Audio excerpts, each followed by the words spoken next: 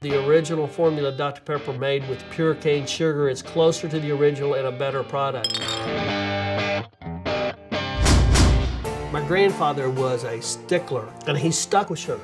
He insisted upon it. We got people driving from all parts of the country to buy cases of Dr. Pepper. When he died, it was like Santa Claus dying. He was buried with a Dr. Pepper in his hand. People would take it and send it everywhere. My dad used to drive to meet a guy to buy Dublin Dr Pepper out of his trunk.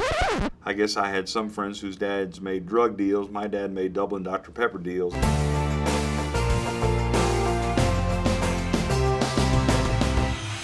Dublin Dr Pepper is now a collector's item. After 121 years, the last bottles rolled off the assembly line. That means layoffs for some Texas workers. All signs with the Dublin Dr Pepper logo had to be removed. When my grandfather grew this thing, Dr. Pepper has always been a vital part of Dublin. Right now, Dr. Pepper officials are filing a lawsuit against the small company. The Dublin bottler was not staying in their territory. If anybody was in the wrong here, it was Dublin Dr. Pepper, and everything they're suffering now is a self-inflicted wound. If you had a complaint, couldn't you have told us about it 120 years ago? There shouldn't be that much fire wrapped up around a soft drink. We had an identity.